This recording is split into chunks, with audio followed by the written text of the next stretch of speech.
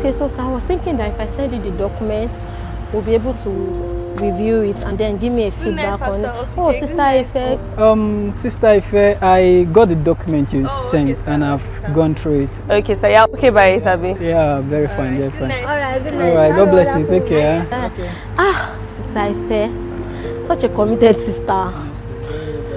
Okay, so I was saying that I'll send you the documents to your mail and then you can review and give me feedback on it. So I'll be waiting for you. Alright, sir. Good night, sir. Good night. Yes, sir.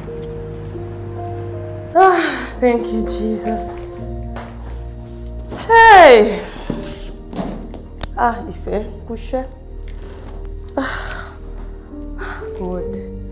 This career thing, I don't even know again. No, I don't even know. It's like it's not working anymore. Eh? See my phone. Junks. Just be writing assessment.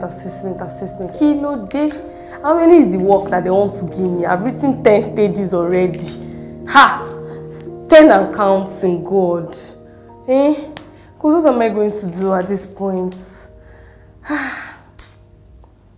Ife, all things work together for your good. All things work together for your good. That 10, boya 11 year, you'll be a manager. Ife, all things work together for your good.